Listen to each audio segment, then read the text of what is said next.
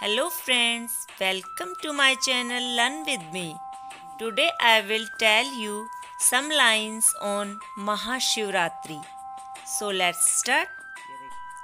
Mahashivratri is one of the most important festival of Hindus. Meaning of Mahashivratri is great night of Shiv. It is the day when Lord Shiv married goddess Parvati. It falls on 13th night and 14th day of Phagun month in Hindu calendar. In early morning, devotees visit the temple to pray.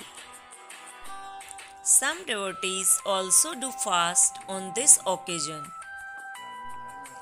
In temples, people offer water or milk over Shivling.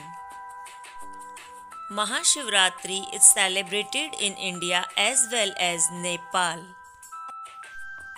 It is believed that universe was established this day. Thank you for watching. Please subscribe my channel.